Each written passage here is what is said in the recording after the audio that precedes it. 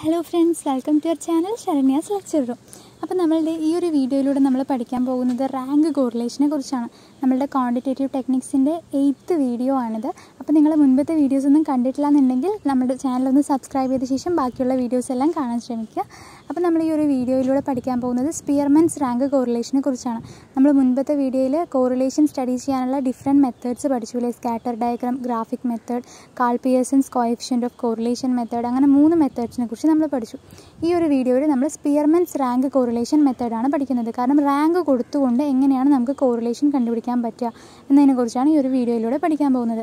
അപ്പോൾ നമുക്ക് സ്റ്റാർട്ട് ചെയ്യാം. 3 തരത്തിലാണ് നമുക്ക് റാങ്ക് കോറിലേഷൻ കാണേണ്ടതായിട്ട് വരിക. ചില ക്വസ്റ്റ്യൻസിൽ നമുക്ക് റാങ്ക് തന്നിട്ടുണ്ടാകും, ചില ക്വസ്റ്റ്യൻസിൽ റാങ്ക് തന്നിട്ടുണ്ടാവില്ല, ചിലതിൽ ഈക്വൽ റാങ്ക് വരുന്ന ക്വസ്റ്റ്യൻസും ഉണ്ട്.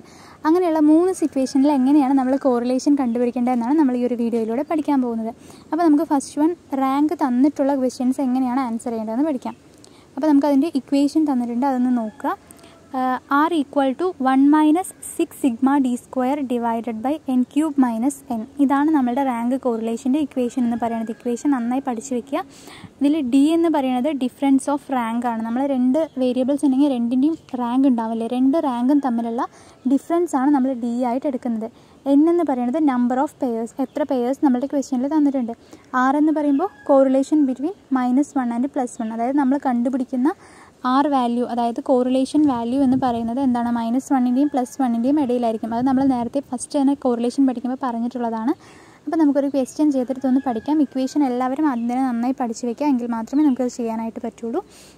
അപ്പോൾ ഫസ്റ്റത്തെ ക്വസ്റ്റ്യൻ ഒന്ന് നോക്കുക. Calculate the rank correlation from the following rank given by 3 judges. 3 judges കൊടുത്തിട്ടുള്ള റാങ്കാണ് തന്നിരിക്കുന്നത്. 3 പേരുടെയും റാങ്കുകൾ തന്നിട്ടുണ്ട്. അപ്പോൾ നമ്മൾ ഫസ്റ്റത്തെ റാങ്കിന് R1, second ജഡ്ജിൻ്റെ rank R2, third ജഡ്ജിൻ്റെ R3, അങ്ങനെ 3 ആയിട്ട് എടുക്കുക. അപ്പോൾ നമ്മൾ ഓരോന്നും സെപ്പറേറ്റ് ആയിട്ട് ചെയ്യണം. ആദ്യത്തെ ജഡ്ജ് 1ഉം ജഡ്ജ് 2ഉം തമ്മിലുള്ള റാങ്ക്, അതായത് R1ഉം R2ഉം തമ്മിലുള്ള കോറിലേഷൻ ആദ്യം കണ്ടുപിടിക്കണം. അതിനുശേഷം R2ഉം R3യും തമ്മിലുള്ള കോറിലേഷൻ കണ്ടുപിടിക്കണം. പിന്നെ R1ഉം R3യും തമ്മിലുള്ള കോറിലേഷൻ, അങ്ങനെ 3ഉം നമ്മൾ എന്ത് ചെയ്യണം, പരസ്പരം അത് തമ്മിലുള്ള കോറിലേഷൻ എത്ര മാത്രമാണെന്ന് കണ്ടുപിടിക്കണം. അപ്പോൾ 3 തരത്തിൽ നമ്മൾ ചെയ്യണം. ആദ്യം നമുക്ക് R1ഉം R2ഉം, അതായത് ജഡ്ജ് 1ൻ്റെ റാങ്കും ജഡ്ജ് 2ൻ്റെ റാങ്കും തമ്മിലുള്ള കോറിലേഷൻ നോക്കാം. അപ്പോൾ അതിൽ ആ ക്വസ്റ്റ്യൻ എഴുതി നോക്കൂ. R1 മൈനസ് R2 എന്ന് കൊടുത്തിട്ടുണ്ട്. അപ്പോൾ നമ്മൾ ആദ്യം ഫസ്റ്റത്തെ R1ൽ നിന്നും R2 മൈനസ് ചെയ്യുന്നത് 1 മൈനസ് 3, 6 മൈനസ് 5, 5 മൈനസ് 8, ആ ക്വസ്റ്റ്യൻ നോക്കുക. അങ്ങനെ നമ്മൾ മുഴുവനായിട്ട് മൈനസ് ചെയ്യുക. നമുക്ക് ആ മൈനസ് ചെയ്ത് കിട്ടുന്ന ആൻസറാണ് നമ്മളുടെ ഡി എന്ന് പറയുന്നത്. നമ്മൾ നോക്കൂ, മുകളിൽ എഴുതിയിട്ടുണ്ട് D equal to difference of rank എന്ന് കൊടുത്തിട്ടുണ്ട്. നമ്മൾ 2 റാങ്കുകൾ തമ്മിലുള്ള ആ ഒരു ഡിഫറൻസ് ആണ് ഡി. അപ്പോൾ നമ്മൾ ഡി കണ്ടുപിടിച്ചു. ഫസ്റ്റ് റാങ്കിൽ നിന്നും സെക്കൻഡ് റാങ്ക് മൈനസ് ചെയ്തിട്ട് ഡി കണ്ടുപിടിച്ചു. ഇനി നമ്മൾ ഡീൻ്റെ സ്ക്വയർ കണ്ടുപിടിക്കണം. നമ്മളുടെ ക്വസ്റ്റ്യനിൽ ഡി സ്ക്വയർ ആണല്ലോ എടുത്തിരിക്കുന്നത്. അപ്പോൾ നമ്മൾ ഡീൻ്റെ സ്ക്വയർ കണ്ടുപിടിക്കണം. ഓരോ ഡി വാല്യൂസിൻ്റെയും സ്ക്വയർ കണ്ടുപിടിച്ചിട്ടുണ്ട്. 2ൻ്റെ സ്ക്വയർ 4, 1ൻ്റെ സ്ക്വയർ 1 തന്നെയാണ്, 3ൻ്റെ സ്ക്വയർ 9. നമ്മൾ ഈ മൈനസൊക്കെ സ്ക്വയറിലേക്ക് മാറ്റുമ്പോൾ പോസിറ്റീവായിട്ട് മാറും. അപ്പോൾ നമ്മൾ അതിൻ്റെയൊക്കെ സ്ക്വയർ കണ്ടുപിടിച്ചിട്ട് ടോട്ടൽ ചെയ്ത് വെക്കുക. നമുക്ക് സിഗ്മ ഡി സ്ക്വയർ ആണ് ആവശ്യം, അതായത് ഡി സ്ക്വയറിൻ്റെ സം ടോട്ടലാണ് നമുക്ക് വേണ്ടത്. അപ്പോൾ അതിന് ടോട്ടൽ ചെയ്യുമ്പോൾ നമുക്ക് 200 ആണ് വരുന്നത്. ഓക്കെ, അപ്പോൾ നമ്മൾ ആദ്യം റാങ്കുകൾ തമ്മിലുള്ള ഡിഫറൻസ് R1 മൈനസ് R2 ചെയ്തു. അപ്പോൾ നമുക്ക് ഡി കിട്ടി. പിന്നെ നമ്മൾ ആ ഡീൻ്റെ സ്ക്വയർ കണ്ടുപിടിച്ചു, അതിന് ടോട്ടൽ ചെയ്തു. ഇനി നമ്മളുടെ ഇക്വേഷനിലേക്ക് സബ്സ്റ്റിറ്റ്യൂട്ട് ചെയ്ത് കൊടുക്കുക. ഇക്വേഷൻ എന്തായിരുന്നു, R equal to 1 minus 6 sigma D square divided by n cube minus n. ആ ഒരു ഇക്വേഷനിലേക്ക് സബ്സ്റ്റിറ്റ്യൂട്ട് ചെയ്യുക. അപ്പോൾ R equal to 1 minus 6 into, ആ 6 ഒക്കെ എല്ലാത്തിലും കോമൺ ആണ്, 6 ഇൻറ്റു നമ്മുടെ സിഗ്മ ഡി സ്ക്വയർ എത്രയാണ്, 200. അപ്പോൾ 6 into 200 divided by n cube. n എന്ന് പറയുമ്പോൾ നമ്മളുടെ എത്ര വേരിയബിൾസ് ഉണ്ട്, 10 ആണല്ലേ.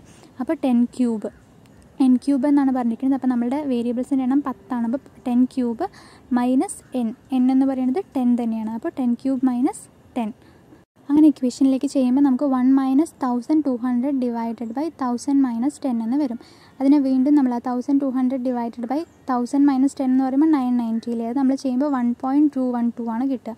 പിന്നെ ആ 1ൽ നിന്നും 1.212 നമ്മൾ മൈനസ് ചെയ്യുമ്പോൾ നമുക്ക് 0.212 ആണ് ആൻസർ ആയിട്ട് കിട്ടുക. അതാണ് നമ്മളുടെ റാങ്ക് കോറിലേഷൻ എന്ന് പറയുന്നത്.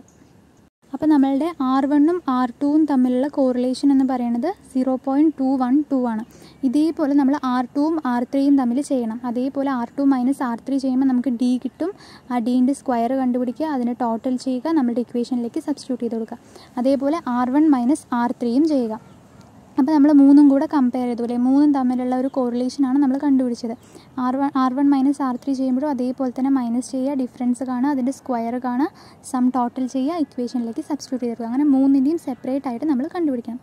മനസ്സിലായില്ലേ? നമുക്കൊരു ക്വസ്റ്റ്യൻ കൂടെ നോക്കാം. ഇതും അതേപോലൊരു ക്വസ്റ്റ്യൻ തന്നെയാണ്. 2 കോച്ചുകൾ 11 പ്ലെയേഴ്സിന്, ഫുട്ബോൾ ടീമിലുള്ള ഒരു 11 പ്ലെയേഴ്സിന് റാങ്ക് കൊടുത്തിരിക്കുന്നതാണ് പറഞ്ഞിരിക്കുന്നത്.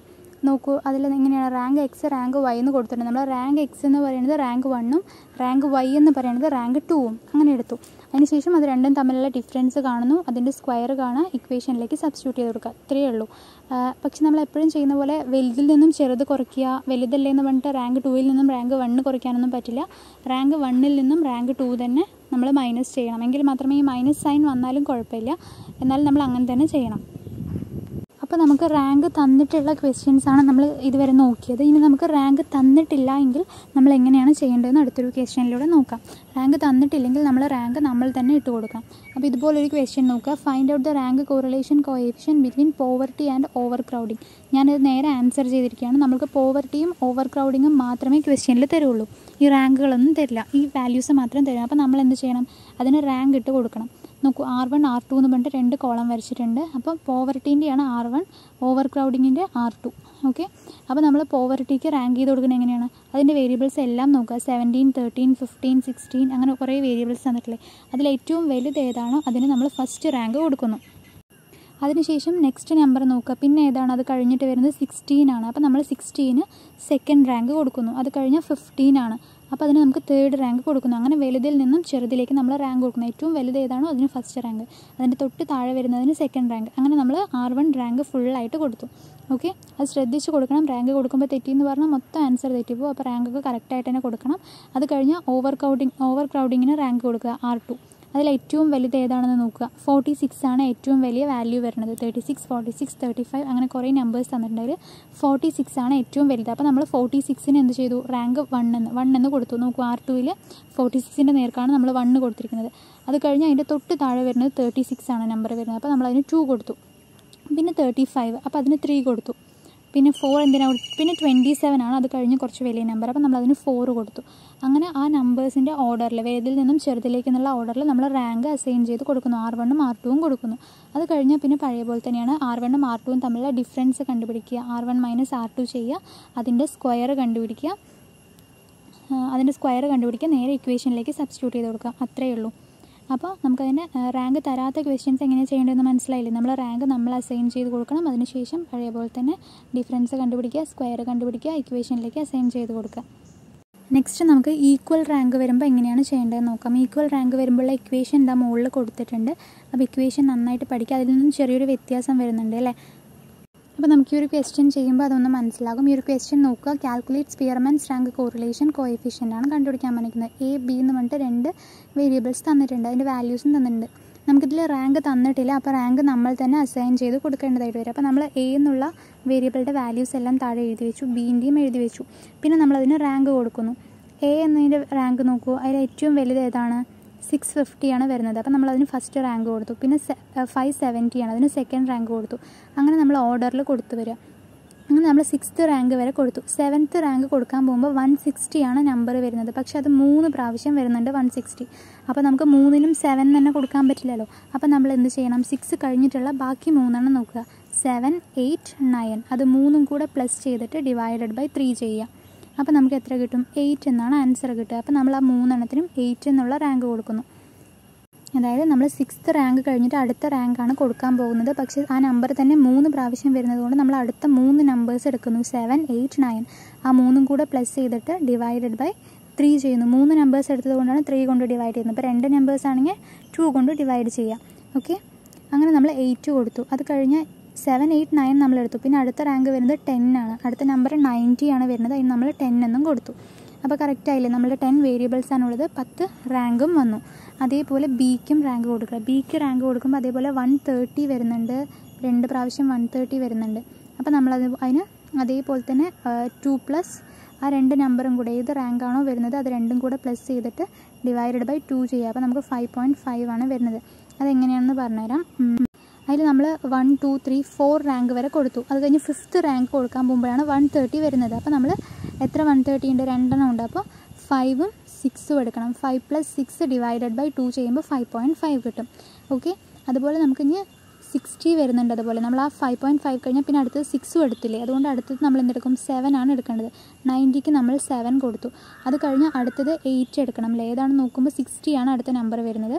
പക്ഷേ 60യും ഇതുപോലെ 2 പ്രാവശ്യം വരുന്നുണ്ട്. അപ്പോൾ നമുക്ക് 8ഉം 9ഉം 8 + 9 ഡിവൈഡഡ് ബൈ 2 ചെയ്യുമ്പോൾ നമുക്ക് 8.5 ആണ് നമ്മൾ 60ക്ക് റാങ്ക് കൊടുക്കുന്നത്.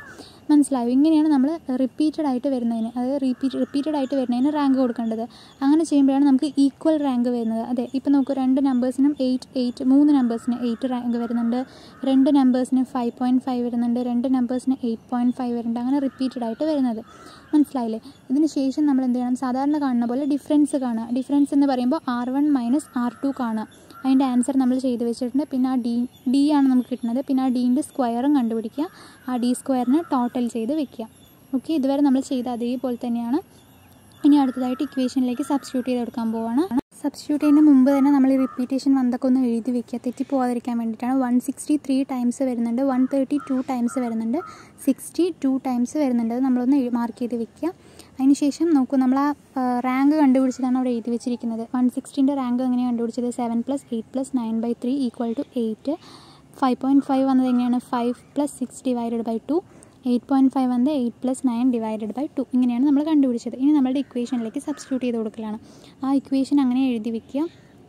ഇതിൽ 6 എഴുതി. സിഗ്മ ഡി സ്ക്വയർ നമ്മൾ കണ്ടുപിടിച്ചിട്ടുണ്ട്. ടോട്ടൽ 41 തന്നെയാണ്. പിന്നെ 1/12 × m³ - m ആണ്. ഈ m³ എന്ന് പറയുന്നത് എന്താണ്? നമ്മളുടെ എത്ര പ്രാവശ്യം റിപ്പീറ്റേഷൻ വന്നു എന്നുള്ളതാണ് m എന്ന് പറയുന്നത്. എത്ര ടൈംസ് ആണോ റിപ്പീറ്റേഷൻ, അതിനെയാണ് നമ്മൾ m എന്ന് പറയുക. ആദ്യത്തെ നമുക്ക് 160 നോക്കാം, 3 ടൈംസ് ആണ്. അപ്പോൾ നമ്മളുടെ ഫസ്റ്റത്തെ m എന്ന് പറയുന്നത് 3 ആണ്. ഓക്കെ, അപ്പോൾ നമ്മൾ ആദ്യത്തെ ചെയ്യുമ്പോൾ 3³ - 3, എമ്മിൻ്റെ അവിടെ 3 ഇട്ട് കൊടുക്കുന്നു. Okay, plus 1/12 × m³ - m. പിന്നെ അടുത്തത് എത്രയാണ്? 2 ടൈംസ് ആണല്ലേ. അപ്പോൾ 2³ - 2 ഇട്ട് കൊടുക്കുക. അടുത്തത് വീണ്ടും ഒരിക്കൽ കൂടെ വരുന്നുണ്ട്. നമ്മുടെ 3 പ്രാവശ്യം റിപ്പീറ്റേഷൻ വരുന്നുണ്ട്. അപ്പോൾ അടുത്തത് എഴുതുമ്പോൾ നമ്മൾ വീണ്ടും 2 ആണ്. അപ്പോൾ 2³ - 2 അങ്ങനെ എഴുതി കൊടുക്കുക. ഓക്കെ, ആ എമ്മിൻ്റെ സ്ഥാനത്ത് ആ റിപ്പീറ്റേഷൻ വന്നതാണ് എഴുതേണ്ടത്. അത് എത്ര പ്രാവശ്യം, എത്ര നമ്പേഴ്സ് റിപ്പീറ്റേഷൻ വന്നിട്ടുണ്ടോ അത്രയും പ്രാവശ്യം ഇങ്ങനെ 1/12 × m³ - m എത്ര പ്രാവശ്യമാണോ വരുന്നത് അത്രയും ടൈംസ് അത് നമ്മൾ എഴുതേണ്ടി വരും. Okay, divided by n³ - n ചെയ്യണം. n എന്ന് പറയുന്നത് 10 തന്നെയാണ്. നമ്മളുടെ വാല്യൂസ് എത്ര എണ്ണം? 10 ആണുള്ളത്. അപ്പോൾ n-ൻ്റെ അവിടെ 10ഉം ഇട്ട് കൊടുക്കുക. ഇത്രയേ ഉള്ളൂ. നമ്മുടെ ഇക്വേഷനിലേക്ക് അതൊക്കെ സബ്സ്റ്റിറ്റ്യൂട്ട് ചെയ്ത് കൊടുക്കുക. പിന്നെ ഇൻഡ്യൂ ചെയ്യുന്ന ടൈമിൽ നമ്മൾ ലാസ്റ്റ് മാത്രം 6 ഇൻഡ്യൂ ചെയ്യാം. നമ്മളുടെ ഈ 1/12 × 3³ - 3 ആ വാല്യൂസ് ആദ്യം ചെയ്ത് ആൻസർ കണ്ടുപിടിക്കുക. അതിന് ശേഷം ഏറ്റവും അവസാനം മാത്രം 41 കൊണ്ട് പ്ലസ് ചെയ്യുന്നതും 6 കൊണ്ട് ഇൻഡ്യൂ ചെയ്യുന്നതൊക്കെ ഏറ്റവും അവസാനം മാത്രം ചെയ്യാം. ഓക്കെ, ഇതിൽ ഞാൻ ചെയ്തത് കണ്ടാൽ തന്നെ മനസ്സിലാകും. ആ 6ഉം 41 ഒക്കെ അവിടെ തന്നെ വെച്ചിട്ട് 1/12 × 24 ഒക്കെ ചെയ്തിരിക്കും. 24 എങ്ങനെയാണ് കിട്ടിയത് നോക്കൂ. 3³ ചെയ്യുക, 3ന് 3 പ്രാവശ്യം ഇൻഡ്യൂ ചെയ്യുക, അതിൽ നിന്ന് 3 മൈനസ് ചെയ്യുക. ഓക്കെ, അപ്പോൾ നമുക്ക് 24 കിട്ടും. അതേപോലെ 2³ - 2 ചെയ്യുമ്പോൾ നമുക്ക് 6 കിട്ടും. 2ന് 3 പ്രാവശ്യം ഇൻഡ്യൂ ചെയ്തിട്ട് -2 ചെയ്യുമ്പോൾ 6 കിട്ടും. അടുത്തതും അതേപോലെ തന്നെ 2³ - 2 = 6 കിട്ടും. അത് കഴിഞ്ഞ് വീണ്ടും അടുത്ത സ്റ്റെപ്പിൽ നമ്മൾ എന്താ ചെയ്യുന്നത്? ഈ 1/12 × 24 ചെയ്തു. അപ്പോൾ നമുക്ക് 1.99 കിട്ടി. 1/12 × 6 ചെയ്തപ്പോൾ 0.49 കിട്ടി. അങ്ങനെ ഓരോന്നും നമ്മൾ ചെയ്തിട്ട് താഴെ എടുത്ത് ചെയ്താൽ ഒറ്റയടിക്ക് തന്നെ ചെയ്ത് എല്ലാം കൂടെ ചെയ്തു എന്ന് പറഞ്ഞാൽ നമ്മുടെ ആൻസർ ചിലപ്പോൾ തെറ്റിപ്പോകും. അപ്പോൾ നമ്മൾ ഓരോന്ന് ചെയ്തിട്ട് ഏറ്റവും അവസാനം മാത്രം എല്ലാം കൂടെ ടോട്ടൽ ചെയ്തിട്ട് ഇൻഡ്യൂ ചെയ്യാം. അപ്പോൾ നോക്കൂ, അടുത്ത ലൈനിൽ എങ്ങനെയാണ് വന്നിരിക്കുന്നത്? 1 - 6 × 41 പ്ലസ് നമ്മൾ ആ ബ്രാക്കറ്റിലിട്ടതിൻ്റെയൊക്കെ വാല്യൂസ് കണ്ടുപിടിച്ചു. 1.99 പ്ലസ് 0.49 പ്ലസ് 0.49 ഡിവൈഡഡ് ബൈ 10³ - 10 എന്ന് പറയുമ്പോൾ 990 വരും. അതിനുശേഷം നമ്മൾ എന്ത് ചെയ്യും? ആദ്യം ഇതെല്ലാം കൂടെ ഒന്ന് പ്ലസ് ചെയ്യുമ്പോൾ നമുക്ക് 43.97 കിട്ടും. പ്ലസ് ചെയ്യാൻ എല്ലാം കൂടെ പ്ലസ് ചെയ്യുക. ആദ്യം തന്നെ ഇൻഡ്യൂ ചെയ്ത ആൻസർ തെറ്റിപ്പോകും. അപ്പോൾ പ്ലസ് ഒക്കെ ചെയ്തതിന് ശേഷം ഏറ്റവും അവസാനം മാത്രം നമ്മൾ അതുകൊണ്ട് ഇൻഡ്യൂ ചെയ്താൽ മതി. 6 കൊണ്ട് ഇൻഡ്യൂ ചെയ്താൽ മതി. അപ്പോൾ ലാസ്റ്റ് 1 - 6 × 43.97 ഡിവൈഡഡ് ബൈ 990 വരും. അതിന് അഗെയിൻ നമ്മൾ ഇൻഡ്യൂ ചെയ്ത് ഡിവൈഡ് ചെയ്യുമ്പോൾ നമുക്ക് 1 - 0.266 ആണ് വരിക. ഓക്കെ, അപ്പോൾ നമ്മളത് മൈനസ് ചെയ്യുമ്പോൾ 0.734 ആണ് നമ്മളുടെ റാങ്ക് കോറിലേഷനായിട്ട് കിട്ടുക. അപ്പോൾ ഈ ഒരു ഇക്വേഷൻ കുറച്ച് വലുതാണ്. പക്ഷേ നിങ്ങൾ കുറച്ച് ക്വസ്റ്റ്യൻസ് ഒക്കെ ചെയ്യുമ്പോൾ നിങ്ങൾക്കത് ബൈ ഹാർട്ടായിട്ട് പഠിക്കും. അപ്പോൾ നമുക്ക് ഈസി ആയിട്ട് ഇത് ചെയ്യാൻ പറ്റും. 2-3 ക്വസ്റ്റ്യൻസ് ഒക്കെ ചെയ്ത് നോക്കി എന്ന് പറഞ്ഞാൽ നിങ്ങൾക്കിത് എന്തായാലും കിട്ടും. അപ്പോൾ ഇതിലിട്ടിരിക്കുന്ന എല്ലാ ക്വസ്റ്റ്യൻസും ഒന്ന് കണ്ട് മനസ്സിലാക്കിയ ശേഷം സ്വന്തമായിട്ടൊന്ന് ക്വസ്റ്റ്യൻ എഴുതി ചെയ്യാൻ നോക്കുക. അതുപോലെ കുറേ നിങ്ങൾക്ക് പറ്റുന്ന ക്വസ്റ്റ്യൻസ് ഒക്കെ ഒന്ന് ചെയ്ത് ആൻസർ ചെയ്ത് പഠിക്കാൻ ശ്രമിക്കുക. അപ്പോൾ നമുക്ക് വളരെ ഈസി ആയിട്ട് ഈ മാർക്ക് സ്കോർ ചെയ്യാനായിട്ട് പറ്റും. അപ്പോൾ നമ്മളുടെ ഈ ഒരു വീഡിയോ നിങ്ങൾക്ക് ഇഷ്ടമായെന്നുണ്ടെങ്കിൽ ഒന്ന് ലൈക്ക് ചെയ്യുക, ഫ്രണ്ട്സിനൊക്കെ യൂസ്ഫുൾ ആവുന്ന കരുതാണെങ്കിൽ ഒന്ന് ഷെയർ ചെയ്ത് കൊടുക്കുക. അതോടൊപ്പം നമ്മുടെ ചാനൽ സബ്സ്ക്രൈബ് ചെയ്യാൻ മറക്കരുത്. ചാനൽ സബ്സ്ക്രൈബ് ചെയ്താൽ മാത്രമേ ഞങ്ങൾക്ക് അപ്ലോഡ് ചെയ്യുന്ന കൂടുതൽ വീഡിയോസ് നിങ്ങൾക്ക് കാണാനായിട്ട് പറ്റുള്ളൂ. കൊമേഴ്സ് റിലേറ്റഡ് ആയിട്ടുള്ള ഒരുപാട് വീഡിയോസ് ഞാൻ അപ്ലോഡ് ചെയ്യുന്നതാണ്. അപ്പോൾ നമുക്ക് മറ്റൊരു നല്ല വീഡിയോ ആയിട്ട് വീണ്ടും കാണാം. താങ്ക്